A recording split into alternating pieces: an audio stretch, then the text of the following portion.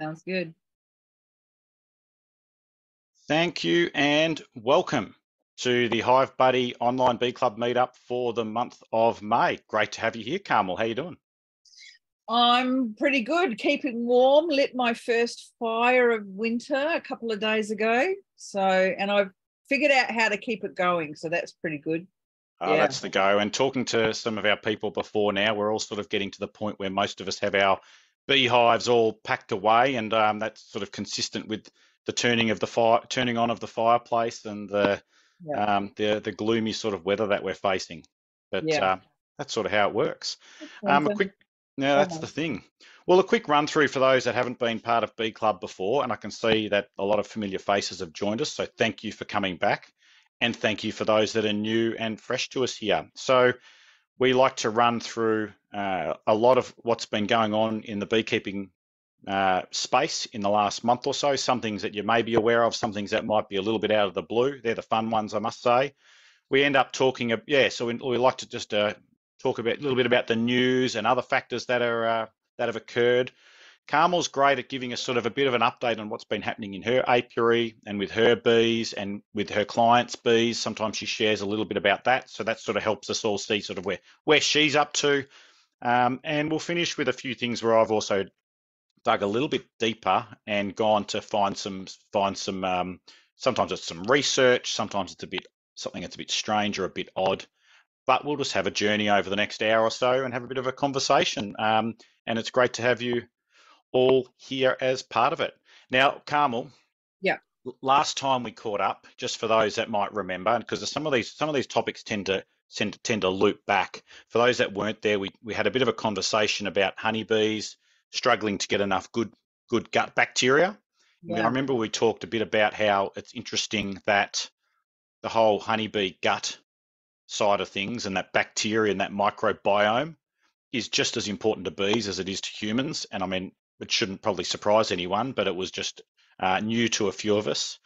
I remember also sharing some research about a more natural location for your bees improves their microbial health. And I remember the general idea of that one, just to recap it for those that weren't there perhaps, is lots of different diversity, lots of just being in the weather, being in the conditions where you are normally gives them more variety of forage, more variety of conditions, more suitability to your location. And it was talking about how, we really look at a natural location for bees as opposed to in a built environment or in a homogeneous environment, like across a farming area. And you will never forget, and if you have, too bad it's coming back. We talked about how honeybees use animal poo to repel giant hornets. And if anyone missed that, it's going to be my pleasure to share that link with you later anyway, because if you weren't part of that meetup and you want to learn a bit more, it's pretty funny. Yeah. So that was a little bit about last time. It was very funny, yes. The circus as usual. Yeah. We're about to go on to a little bit of the news, but before we do, I just wanted to share really quickly for those people that are new to Hive Buddy. Hive Buddy is our online community to support beekeepers. A lot of you that are here are clearly people that know us and are aware of us, and we're sort of a place to come together for beekeepers without the fear of judgment and the frustration that can sometimes come around social media groups and other things. So we're an open learning space for all beekeepers. We do a few things. We have this bee club. We also have mentorships that people can join and be part of, small group mentorships. But it's just a place to come together and learn together. But now it's time for us to check up, Carmel, on a little bit of the news that's been happening. We need some like news music. Funny you say, we probably do. We need to hit the button and play some, but I'm not sure we'll ever get that technologically advanced. Think about how we started this, trying to just make sure our cameras were working properly. Yeah, that's right. Let's not complicate the matters any further. All right, what's in the news? Let me hit you here. So, just a few quick ones to go with first. I'm literally reading off a sheet of paper in front of me. So, ABC News reported just a week ago about the Australian Manuka honey producers successfully blocking the New Zealand trademark attempt. Now, I Yes. don't know if people are aware of that, but it's been going on for a while. And I've visited New Zealand a few times, and beekeepers over there, um, frustrated, livid, other words about Australian beekeepers. How dare we use the name Manuka in our marketing campaign and in selling our products? Well, their legal campaign has finally pretty much fallen over completely, and between the US, the European Union, the UK, and Australia, they didn't win their case against Australia using the trademark Manuka. Great for our industry because our industry gets to go off the back of perhaps New Zealand's really good work in the early days of Yeah. marketing that really well, and now we get to sell that. So I know that and sell that using that name. So I know that for a lot of the small scale hobbyists, we probably don't worry about like thinking about having Manuka. But for a lot of the big commercial beekeepers, that's part of their strategy to look for those high value honeys. Mm. So that's one little bit of news. Whilst on the topic of High value Manuka, honey. Carmel, yeah, well, Mm. especially the Manuka. Yeah. I need to ask you, have you been down to Coles lately? I do regularly shop at Coles. Yeah, there's one Mm. across the road from where I live. Anything you need to tell us about theft from the supermarket, the multinational supermarket chain, Carmel? Me?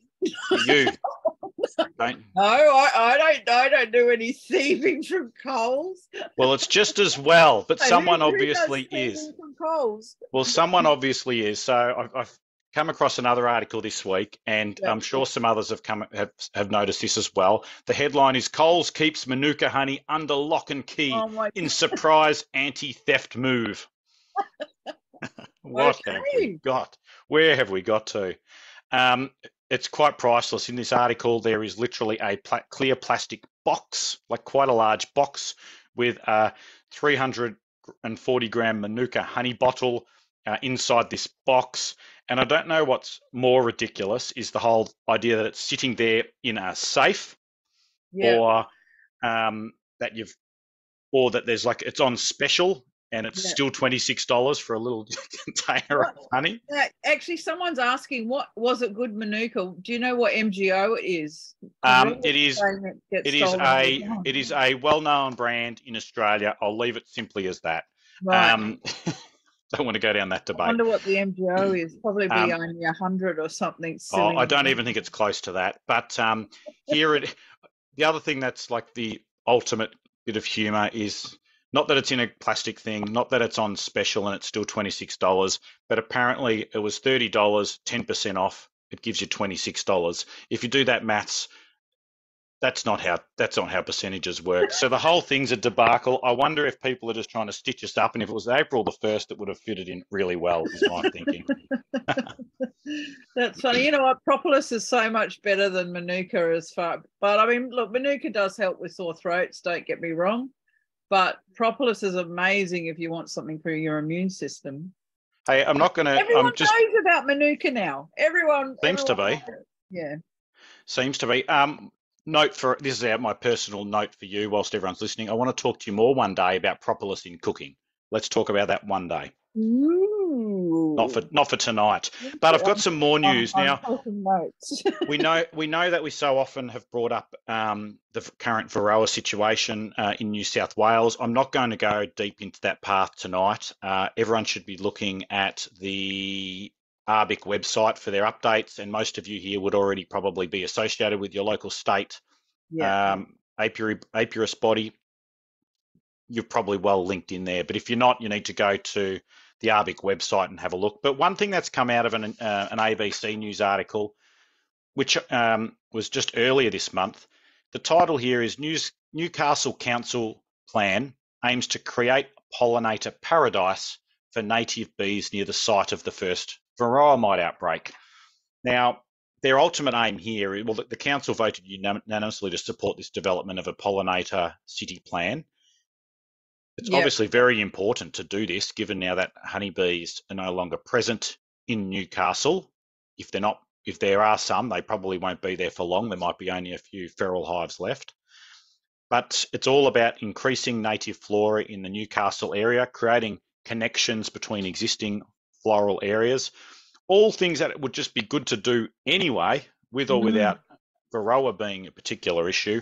yeah, But they're the first council in Australia, I think, from what I've picked up on, that's really, I suppose they've got extra motivation, don't they? yeah. Unfortunately, not for a good reason. And so they want to see more native-friendly foliage corridors. So that's good news out That's of what has great been news. an unpleasant situation. Actually, something's just popped into my mind around New South Wales as well. I don't know if you saw, but they've actually finally launched the Purple Hive up in Queensland, Ah, which has the photo technology to scan every individual. that's right. The And image I've been recognition. wondering, have they done any testing? Because New South Wales would be a perfect place right now to put a purple hive in, and So I know those guys. have they taken advantage of that? Yeah, I know those guys, and they did a lot of their testing before we had Varroa Right. out of the country, which is obviously was critically important to do Yeah. that, because you need to get out of this country to do that. We did some work in that space too, in other things that I'm involved with. And yes, until now, you've had to take it out of the country to be able to do that. But the more we can do of that sort of thing, no doubt the better. Yeah, I think there's an opportunity there waiting for them. Exactly, Down in New South exactly. Wales. Yeah. It begs me to Did you ask have though. anything else? Yeah, something else. I, I'm not quite done. I've excelled this time. I've got a lot actually, Carmel. Um, what do you know? What do you know about Fijian beekeeping? Nothing. It's an And that was, it's an island of beekeepers. I knew bugger all as well, but I'm slowly learning a little bit more each time. I find a little bit more. I dig a little bit deeper. And there's another news article here, again put out by ABC News back in March. It was. Its title here is "The Fijian Beekeepers Keen to Export Their High Quality Honey, but Face Pollen Shortage." And it was that last bit that got me thinking, because I wasn't sort of captured to want to read it more until I saw that the pollen shortage bit, and I'll get to that in a second. But it Yeah. says that they've had a boom in beekeeping over there as well. Who hasn't had a boom? We'll talk about Western Australia later. Yeah. And just like us, they've got a requirement to have pollination for many of the crops that they've chosen to grow. Back in 2018, they had Varroa, and Varroa is now something they all deal with. All beekeepers have to deal with. But it talks particularly about hungry and struggling bees. And it's happened, and this has not really clicked in my head until I read this. The consistent storms that they've been having, the additional wet weather that they've been having, think Yeah. back to us last year as well, Yeah. it literally just washes the pollen off the plants, off the flowers. Or washes the flowers away. Destroys the flowers in heavy rain. Yeah. And I don't think, and I mean, I've said this many times on this show, I'm no beekeeping genius here. I just learn as I go. But I've never really paid a whole lot of attention to that and thought about that. But if you've got consistent wet weather, obviously bees can't forage easily in wet weather. But secondly, it's washing off the pollen from the plant. So Yeah. they lose that nutrition from the plant. Anyway, I don't know. And that's about making more babies. So no wonder the hives haven't been growing. Yeah, that's exactly it. So they're really missing a key bit of their nutrition over there. Apparently over there they're really big into feeding their bees raw sugar, but not really supplementing their food source from that's otherwise pollen. So they're going through a learning experience there with that. That's interesting about the raw sugar, because I was taught that the raw sugar, because it's not like pasteurized or anything, it can give the bees a yucky tummy. Yeah, and that's exactly what I've understood. Sugar. That's exactly what I've heard. I've never used it for that exact reason, but you know, there's a genuine learning exchange going between Fiji and Australia now that's been absent until recent times. So it's good to see that that's happening. Yeah, interesting. And just the last thing, because we should all learn something about Fijian beekeeping, they're looking at opportunities to have more monofloral type honeys, coffee nectar, and a few other particular plants that they're looking at for potential for growth. But I knew nothing about Fiji and their beekeeping industry, so slowly we get a little bit wiser about the world, don't we? Charlie's suggesting that maybe the definition of raw is different. And I reckon I wondered the same, Charlie. So I reckon that's a really good pickup because it could mean any of the derivatives of sugar, I guess, couldn't it? And who knows? And Yeah. do they have a? I'm guessing they work with the European honeybee, or do they have a bee that's more like the Asian honeybee? So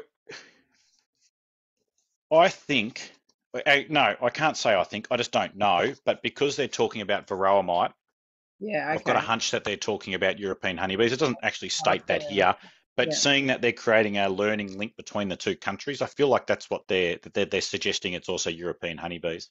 Yeah, interesting. Wow, there you go. Um, yep. Hey, on the topic of weather, Yeah. and this is my last point for now. It's not really news. Oh, it's news. It is news, but I've just tried to digest a little bit, and I don't have a great answer for this query or this thought. But I don't think any of us will quite yet anyway. But you probably saw in the news that El Nino has been suggested is likely to occur or is occurring this year. So the weather pattern, the El Nino weather pattern. So ultimately, if we've got that issue happening of an El Nino coming, what does that mean? Now, most of us would know what the general, most of us are aware of the general idea of an El Nino now. Southeast Australia is warmer, warmer nights, hotter days, so higher minimums and maximums, reduced rainfall. Yeah. Wind patterns can change, normally more northerly, normally hotter and drier winds, and therefore that obviously has a reaction on the conditions of the vegetation and the soil moisture and all those things that then go into creating what bees need from those plants. Yeah. And this is where, Carmel, I've got to sort of say, I don't know what happens next. I did plant biology at university, but I can't say I had the understanding of bees back then. And no doubt there's issues in flower set, seed production, all these different things that come with a change in those climatic conditions. Yeah. Have you got any thoughts on that? Yeah, look, I do. Well, first of all, the El Nino, we don't actually know, like, because the La Nina tends to be 2 years as a pattern, and unusually you can get 3. But Yep. the El Nino that we're going into, I believe that it can go on for years. So there's no real pattern as to how long it'll last. Yep. But having been beekeeping, this is my 13th year beekeeping, and when I started with the Bunyip Beekeeper, we were in a cold, wet spring, and Yep. when we came out of that, honey production, like especially for the first couple of years, it was really abundant because there was still moisture in the ground. But I know with gum trees, when it's wet, they do their growing, and when it's dry, they do their flowering. But if it gets too dry, then you don't get the nectar flowing. So I think this next year and the year after are going to be quite bumper. But how long that goes on for, I don't know.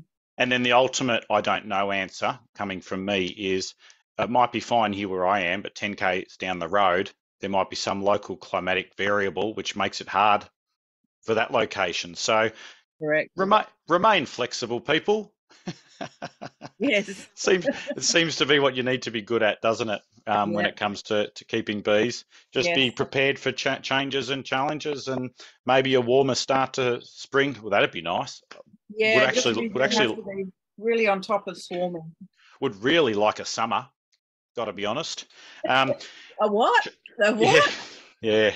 Charlie's mentioned in the comments about how the bushfires that we had through 2019-20 may have been helped. What's triggered the trifecta of La Nina years, and he's just posted an article link there. I'll go and check that out later, Charlie. The other thing that I heard as well, and I'll try and find that article for you later, is the volcano off Tonga has had an impact on I think we've talked about it before, haven't we, Carmel? Has had an impact on the Southern Hemisphere weather patterns, and is also what contributed. So maybe there's a combination, Charlie, between between the bushfires and the unbelievable amounts of ash that was put up by the volcano, that the combination of the two is the reason why we've had 3. Anyway, life is interesting.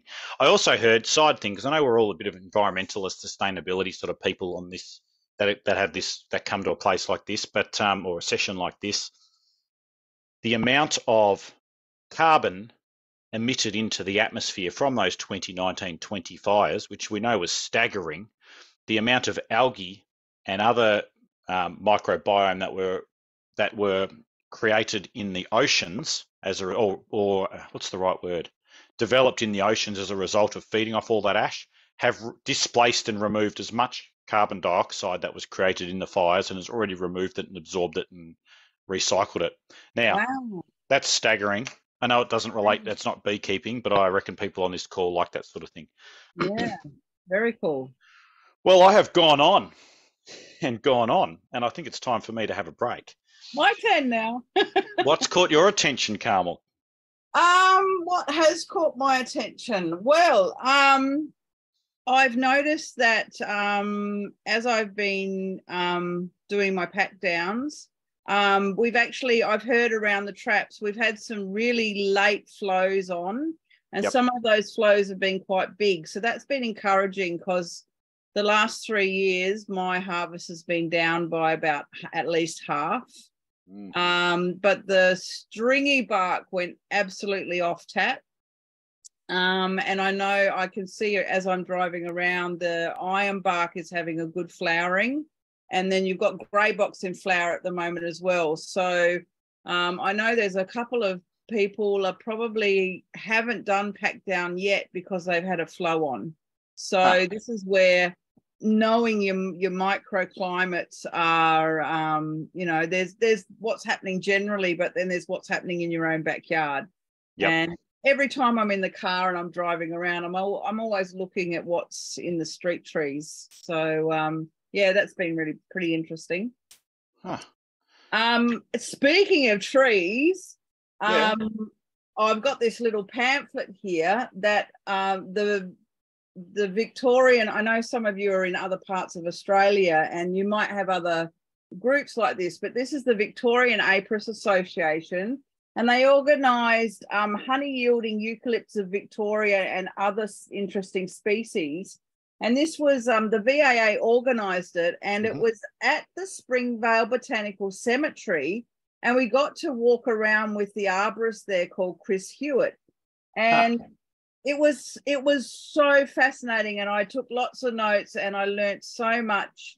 And I know I learned about which trees do better pollen, which ones do better nectar, what time of year, and like it was fascinating.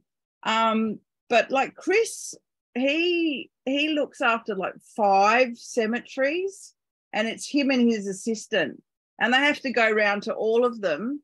But he was also talking about as some trees only live a certain number of years, and so as they take them out, they're then doing forward planning, because as a cemetery gets full, they don't have income coming in anymore, so they have to forward plan like 100 years or so, and they need to put in trees that are lasting a long time. And so they're also targeting trees that are climate change ready. So there are some trees that are actually adjusting better to climate change better than others. But Chris is also a beekeeper, so having the tree knowledge and the beekeeping knowledge together, it was a fantastic day. I loved it. So if you ever get a chance to go on any excursion, learning about trees, you could do it for a lifetime and not know it all, but it really does help you to find out about your flows and recognizing what's on and what the bees are getting from it and that sort of thing. So it definitely goes hand in hand with beekeeping. Yeah, well, that's good job by the VAA for finding something so practical and worthwhile. Yeah, well, it was fantastic. I remember doing some back in the old university days, some plant biology. Cemeteries are incredibly well known for their variety of endangered and rare plants, because they're often protected places. People aren't people don't go in there and disturb them. Normally, they're not driving like they're a protected area. You're not about to drive a massive excavator through and pull the whole things apart. But it's not uncommon for those to be protected areas for the rare plant species that they have. 'Cause you drive down in the middle of country Victoria, you can drive down a road and you see some trees up in the distance amongst all of the paddocks, and that's actually a cemetery. It's the only place that might have a few trees around it, and it's a cemetery. Yeah. So it's any wonder that that's a well-regarded place for vegetation and therefore potentially trees for bees. Yeah, trees for bees. And and someone's written, and bees found in graves. Honey to die for. That's funny. Hey. They would find those cavities in there. Quite interesting. Speaking about more trees in flower, I did want to mention almond pollination's coming up soon, and I find this really interesting. Obviously, just touching lightly on what's been happening with the varroa in New South Wales, we've got almond pollination, which is where New South Wales and Victoria and South Australia, where they all meet each other, that's where the almond fields are. And the lion's share of it is in Victoria. And when I've sent my hives up twice, and I'm not going to do it again, but, as a smaller beekeeper, you can get together with a group of people and send hives up. But when I first started, you got paid about $110, $113 a hive. Yep. Then I believe last year, and because the almond industry has been growing, last year it went up to about 130. And then with everything that unfolded, there was not enough bees, and now they're paying 175, which, like that, to see those jumps in prices per hive, because you don't have your hive for like 4 weeks. Yeah, of course. But it's still not comparable, I guess. Well, we don't have varroa here in Victoria, but over in the States they get like $200 a hive. So we're coming more into line with that, but they're reaching out to people, and to see that price jump, I'm like, that's really interesting that they're acknowledging that they really need those hives. Yep. I know the price is higher in the States, but a lot of beekeepers don't risk it anymore, even though that they're desperate to have bees over there and will pay a pretty penny, because they know they're just not going to get them back. Correct. Yeah, well, so they just don't bother. And the second time I sent my hives, they came back sick, and that's why I won't ever send mine again. Yep. But yeah, they do. They need them. And it's it's like, how much can we pay you to get you to bring your hives up? And yeah, it's balancing act. It is. Yeah. How much are you prepared to? I mean, I guess if you've got 1,000 hives or whatever, that's a massive chunk of income that you get right at the start of spring. That's your whole year almost. Doesn't matter what honey you get, you've started off well. Yeah, exactly. So, and almond pollen, the pollen that comes from almond, they give stuff all nectar, but the pollen that comes from almonds is amazing for the bees. Oh, right on. It's one of the best quality pollens you can get. Yeah, because there's virtually zero nectar value, isn't there? Yeah. Yep. Yeah, virtually zero nectar value. And I think that's one of the problems they have, is you need to make sure your bees are really in a vigorous, productive state on arrival. Yeah. Because they will go backwards with honey stores. Well, and that's where a lot of beekeepers, they go from there straight to the canola fields, because that has the huge nectar value. And so then that balances that out, and then that's when all the swarming starts. So they follow all those flows around. Yep. Yeah, so speaking of which, I've noticed in my own apiary, and Debbie, who's online here tonight, and she's been writing this, she's still got a flow on in her area. And I know, Debbie, you're still waiting for a day where she can actually do pack down now, because it was dripping immensely. Yep. Yeah. And even at the Werribee Bee Club, the other club that I'm involved with, we had a late flow there, and we, as a club, we've just harvested our last lot of honey. Our first lot of honey from our club apiary, so that was a bit of fun. But what I noticed was there's still a lot of small hive beetle around for this time of year, and I don't know whether there's just a pocket now, because I know they kind of breed up in areas. So if any of you don't have small hive beetle, you're really lucky to not have them in your area. But yeah, I noticed that there were still quite a few around compared to other years going into winter. Yeah. Yep. Which, if that's the case, if they're still there at this time later than normal, might mean if there's a nice warm start to spring, just guessing that might lead to something happening a bit quicker next year for the hive beetles, meaning a bigger build-up.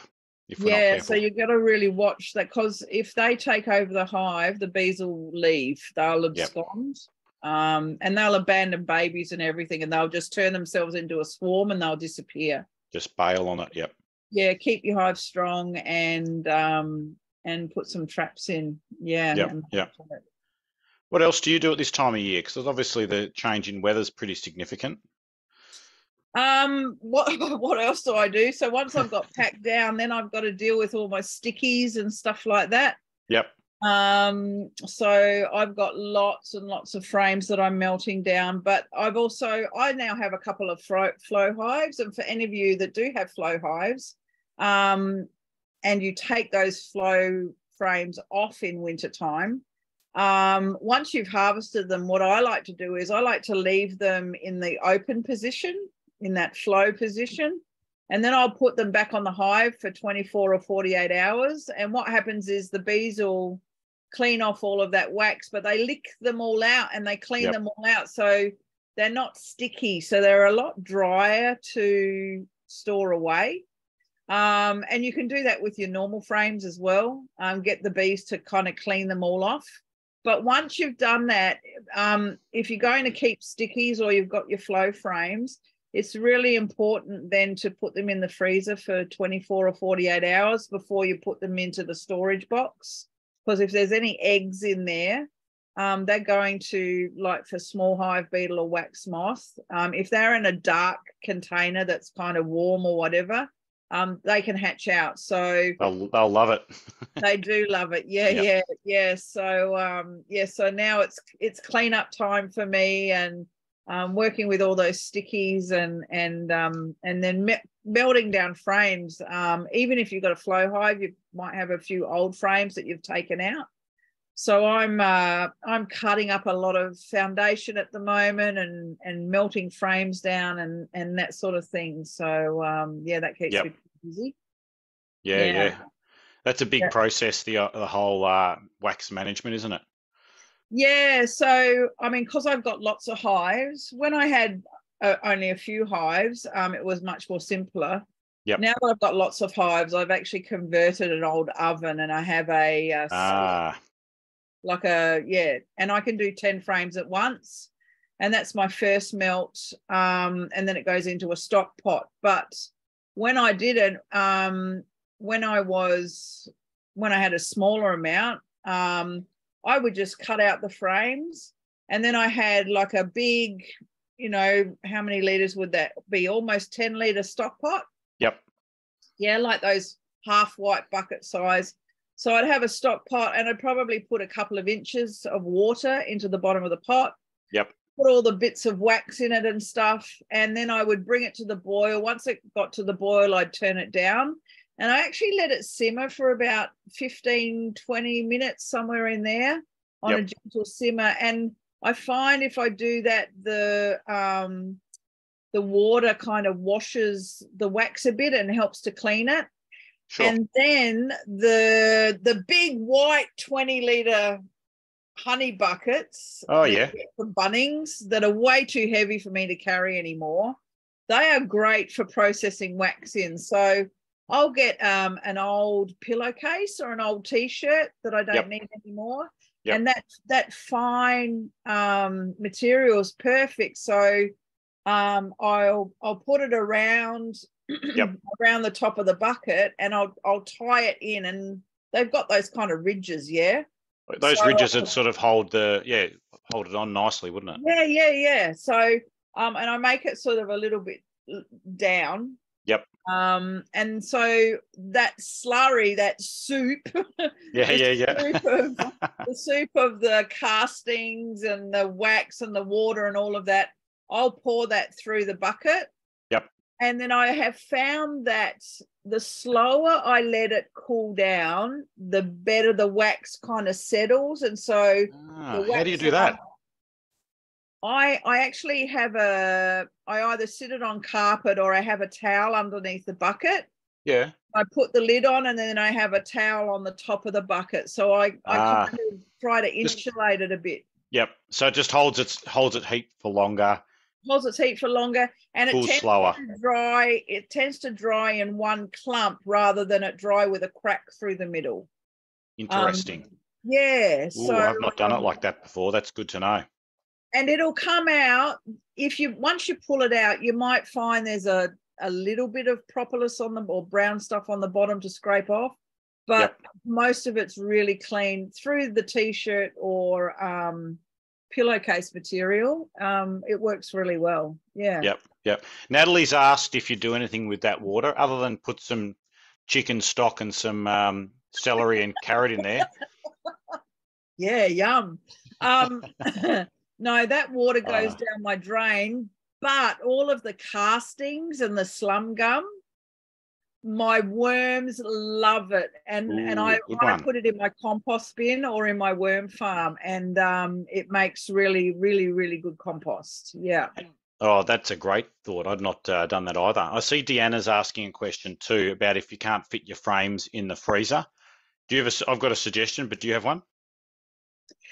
I guess the thing to do is leave them, have them in a container that's, let's say, clear or translucent in color, and leave them in the light, because wax moths prefer to be in a dark area. Yep. And put them in a cool area where possible. What's your suggestion? Oh, simply, if you don't have a freezer, go onto Marketplace or something like that and get a cheap secondhand deep freeze. Do you know my deep freeze? They're $120. You can get one.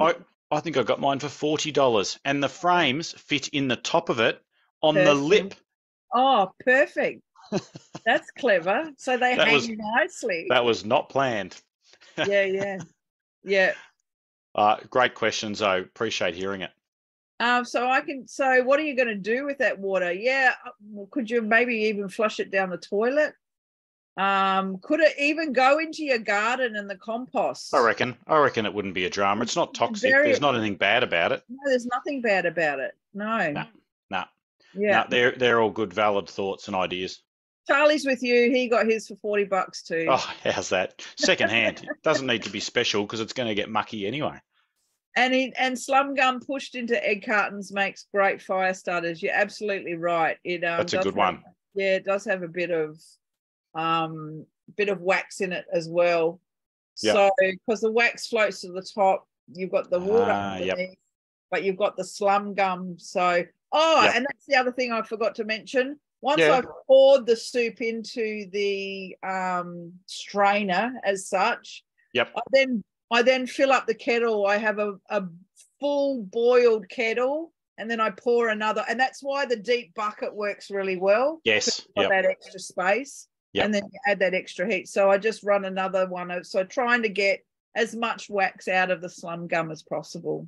Yep. Oh, that's perfect. Oh, well, there's a lot to learn there for people. If they haven't done what you've suggested just now, and that's a pretty cheap way to get set up and do that simply, that's gonna work great. Yeah. Well, I mean, you can get a stock pot from Kmart for around $20, and if you get one, I suggest you get one with a slightly thicker bottom than a thin bottom. Because if you ever forget to put water in your pot, wax without water can become a nightmare, a disaster. So, Natalie, that looks beautiful. Natalie's just showing us her... some nice, beautiful yellow, thick piece there, isn't it? That's pretty clean. Yeah, that looks lovely. No, that's brilliant. You will find that the wax that comes from the cappings will be a nice light colour. And Yep. the wax that comes from those dark frames, because it has the pollen and stuff through it, and the brood area will be a bright yellow color. Yep. Yep. Yep. Fantastic. Well, did you have anything else for us with that topic, or how's it all looking for you? No, I'm pretty good. I'm pretty good. Yep. Well, before I go on and take us down a bit more of a pathway, I just thought I'd briefly throw out a challenge to the people that are here. And I know some of you have done this already. On Hive Buddy, and Hive Buddy's a free place to go, by the way, so no one needs to think you've got to cough up $1 to go and do this. There's a 10-day Beekeepers Learning Challenge. And I've just put the Ooh. link in the notes here, and I'll share it with on the link if you're watching this on YouTube at a later date. I'll make sure the link's down below. But this 10-day learning challenge will guide you through a range of different topics over that period of time.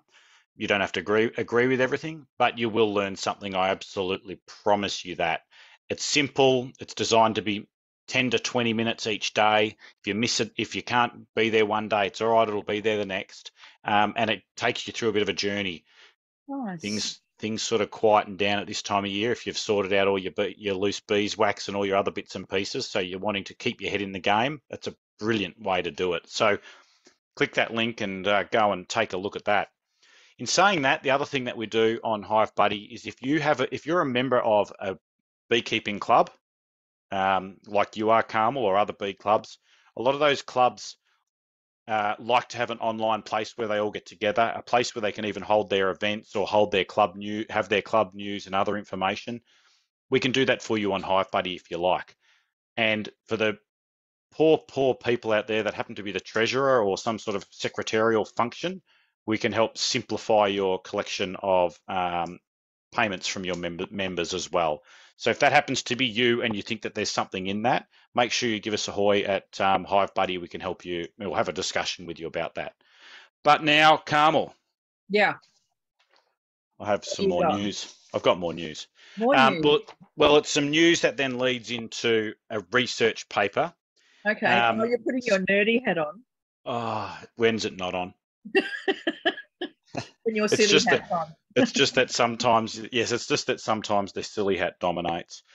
So I did allude to this one earlier. Bee industry blooms to nearly 5,000 beekeepers across Western Australia.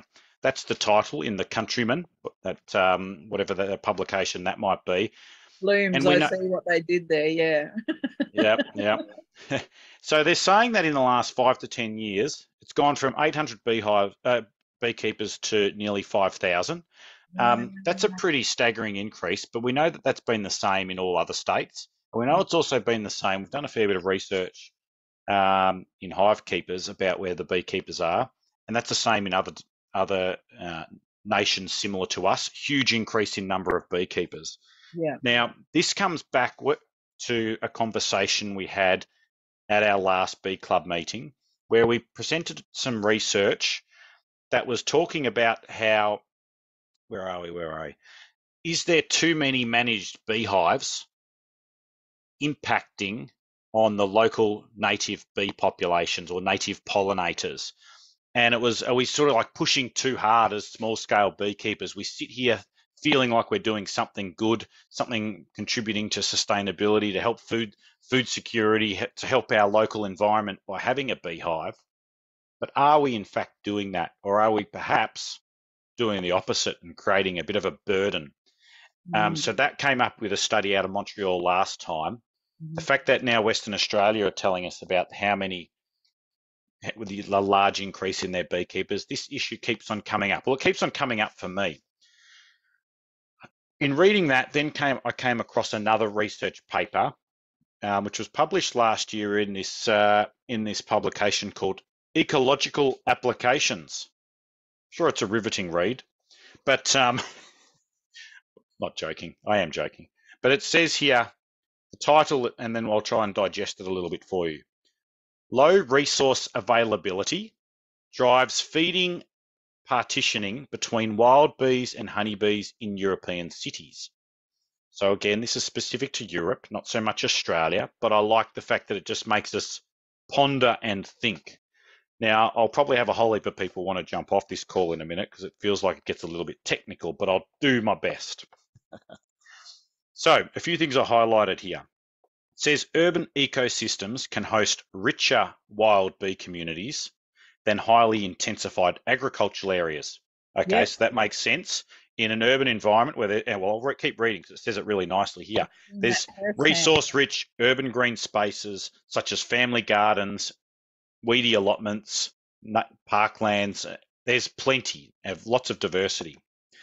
At the same time, urban beekeeping has boomed in many European cities, raising concerns that the fast addition of a large number of managed beehives could deplete the existing floral resources, triggering competition between wild bees and honeybees. So you can see where this is heading. Are we actually creating this problem between European honeybees and native pollinators?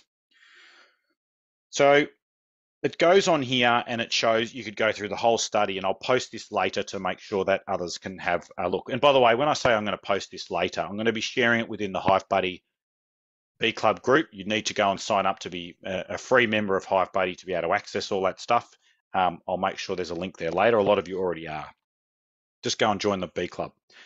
It says we found an increase in feeding partitioning with increased wild bee species richness. So the more species that there are, the more partitioning and little pockets that they go to. So they obviously have to specialize in one particular area. It did then say, however, that beekeeping intensity at the local and landscaping scales, so I think local is in like my local area where my bees are, but then landscape being city-wide or landscape-wide, beekeeping intensity at the local and landscape scales did not directly influence community feeding partitioning or wild bee species richness. So it seemed to indicate that it's not such a big deal. It might logically think like it is, but it wasn't saying it was in this study. Wild bee species richness was positively influenced by local resource availability, whereas local honeybee abundance was positively affected by landscape resource availability.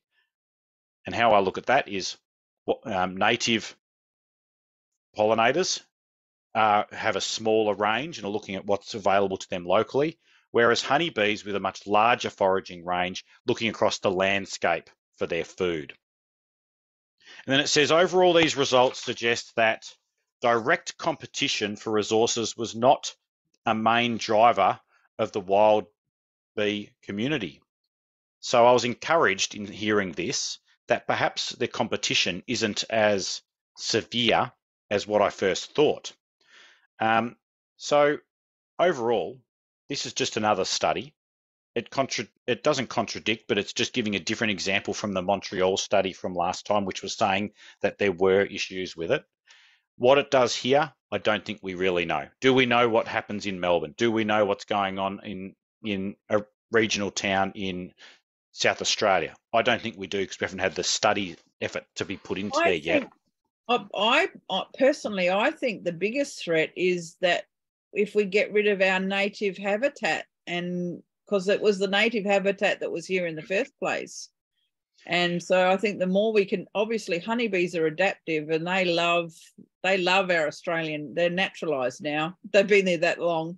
Sure. But, you know, things like the tetragonula that pollinate the macadamia flowers, they were brought up together. And the honeybees can't fit in the macadamia flowers either. They're too big and clunky for those tiny little flowers. So there's, you know, I think, if we can focus on. Well, do you know what I think's going to be a really interesting experiment, and I hope someone makes this some scientific research, is we talked earlier about what's happening in Newcastle with their ribbons of green and pollinator-friendly plants. That should surely be a good place to do a study in learning and understanding what happens with the local pollinators now that European honeybees are more or less absent from that ecosystem. Yeah, that's Wouldn't that be waiting? I mean, it's just they're begging, isn't it? Yeah. It'd be great to know, and maybe this work was done, I don't know, what it was like prior to Varroa arriving there, and therefore what it would be like, say, in another 12 or 24 months from now, after the absence of honeybees, what happens? There's people out there smarter than us that I'm sure have got their heads around that, and I hope that they're putting some time and effort into that. Anyway, to me, the jury's still out a bit, Carmel. Yeah, I'm not, I agree. I agree. I'm not convinced either way completely yet. I have experienced firsthand though on the property that I live on, because I'm on 1.5 acres, so I think officially I can have 30 hives here or something. But I know there are moments throughout the season where I can't have more than 10 hives here. Right. Because there's just not enough food to share around. So even in a suburban area, if you've got lots of hobby beekeepers around, and of course, you know, sometimes like grey box, for example, you'll have a really abundant year and a not so abundant year. The silky grevillea flowers amazingly one year, and then the next year it only flowers a little bit. Yep. So you've got ebbs and flows in the available nectar, and if you've got, I think if it's too loaded in an area, even the honeybees are going to compete with each other, and that's where you get robbing and stuff. So it'll be interesting to see what our future brings, whether at some point, if it becomes much more regulated, whether they do the councils working with the governing the, you know, DPIs and stuff, whether they do put some caps and limits onto, I don't know. I mean, yeah. Well, and whether or not we ourselves should apply some limits on our own effort. Like, that's why I bring these things up, is it's all right to have limits. Well, maybe it's not all right to have limits forced upon us. That's a conversation for another day. But by choice, should that be what I'm doing, is just, you know, I've had times where my little backyard here has had way too many beehives in it, and it's just practically awkward. COVID made that hard. I think all of us had to shuffle things around during that time and do things that we wouldn't normally do. Yeah. But is it the right thing to do to have loads of them? Is it the right thing to do to go from 1 to 2 to 6 to 12 and it never stops? I don't know. Yeah, I think it's about balance. Hey, I've got one more thing to shake up the night. Can I give you one more? One more, go for it. Yeah. Gosh. Oh, timing, perfect. And I hope you realise what I just did. But the title of this section is "Do Earthquakes Kill Bees?" So I wanted to, after nearly falling out of bed last night. Well, I pretty much did. You get what I did? Have you worked it out yet? I wanted to show. Yeah, you got it. Shake it up. Isn't it bad news? It's bad news when the person has to feel like they've got to explain the joke. So I apologise, everyone. Shouldn't have done that. So I was really curious after last night, like, what impact is there on bees having an earthquake? So I found a great article titled "Do Earthquakes Kill Bees?" And this is by Prudence Wood from the Bee Professor website, beeprofessor.com. This was published about a year ago. And there's some really good points here. And again, the jury's not out on this, by the way. There's just not enough research. Earthquakes are too infrequent, and you never know where they're necessarily going to be able to really prepare appropriate research for this. But anecdotally, it stacks up that maybe there is an impact. And I'll go and tell you a few things of what scientists believe. And remember, believe doesn't necessarily mean it's proven fact at this stage. There's certainly earthquakes can kill bees. There's been experiences where almost immediately after earthquakes, bees have been found dead. You could imagine if damage is caused to the hive, it's fallen off a thing, something's collapsed on it. I mean, that's the obvious way that you could expect some damage. That's part of it. But there's certainly been damage to bees damage to hives, or the bees inside those hives, that are not easily explained. So whilst there's not a lot of specific research, that anecdotal sort of information out there suggests that earthquakes can disrupt the magnetic field. And we know how sensitive most animals are to adjustments in the magnetic field of the earth. And therefore, with bees, it can be catastrophic because their navigation, resulting in disorientation, not finding their way home, becoming lost, getting cold, starving, dying. So that's been a thought. That's absolutely something that can occur.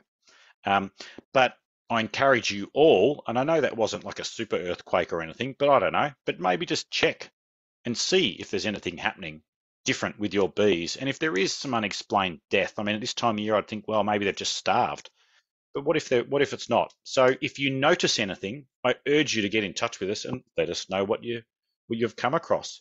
And my hunch is that maybe not a whole lot will have happened, but then again, we don't know unless we I hear love about how it. you get us thinking along different lines. It's like, oh yeah. I don't know. You try and be inside this head. Oh my gosh, drive you crazy. No, it You don't makes want it to. interesting. There was I'm going to have to look into it as a separate time and maybe a report back. But in this particular article, one study that they say was worth mentioning happened in northern Taiwan. They have plenty of earthquakes. They recorded large declines of insects living near water as the result of a 6.8 and a 7.3 magnitude earthquake.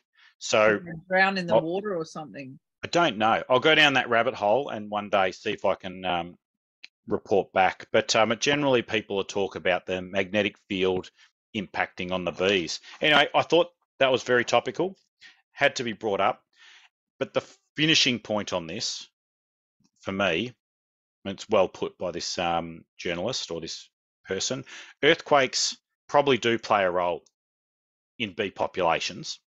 But keep in mind that tectonic plates have been shifting forever, and there are still bees prospering and doing just fine. And it's probably more our own impacts on them that stuff them up than anything that the earth can throw at them. Absolutely, yes. Debbie's applauding you. Yes. That's the way I think of it anyway. And that probably brings us, to be honest, Carmel, to the end of our evening, just about. Did you have any finishing comments or parting words to the people listening in?